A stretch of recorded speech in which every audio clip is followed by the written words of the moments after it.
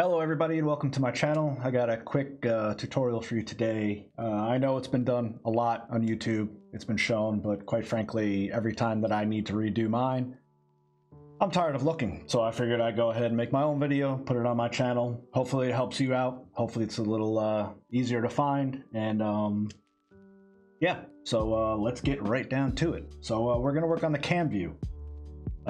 So if you don't know what the CamView thumbnail is, that's this little guy right here.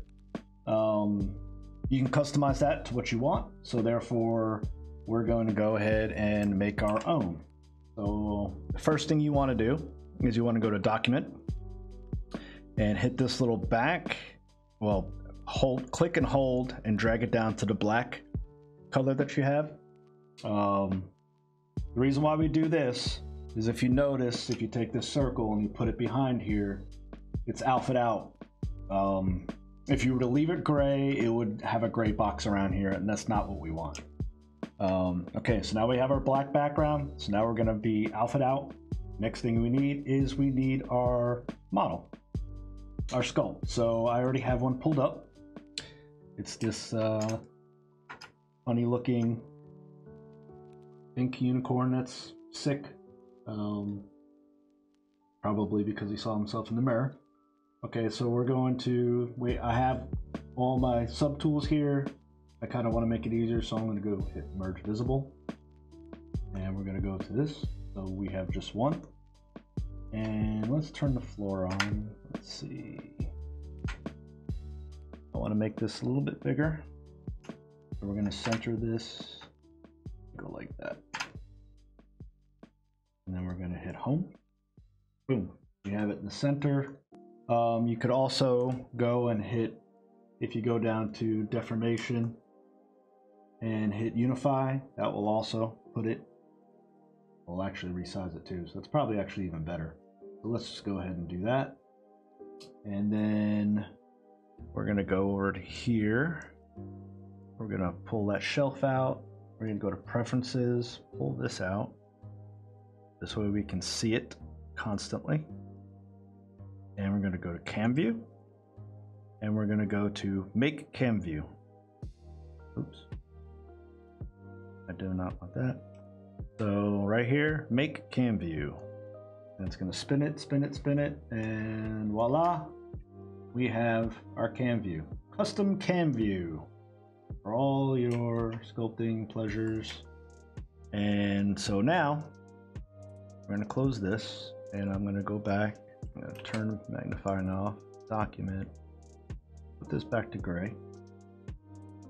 So now we're going to go to texture, and if you see here, it puts this little texture here.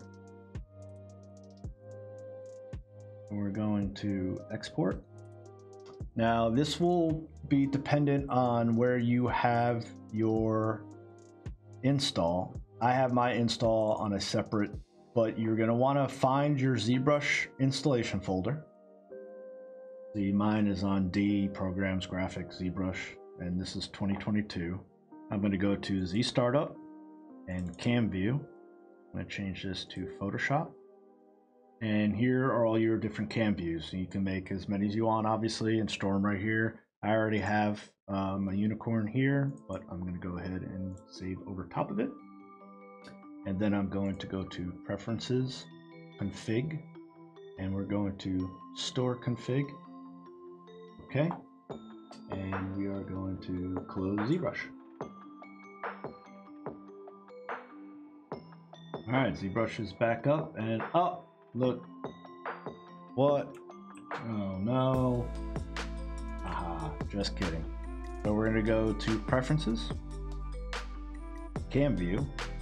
Next, scroll through them all until boom, there's ours. And we could also go to Preferences, CamView, and change the size, and voila. Now if we close ZBrush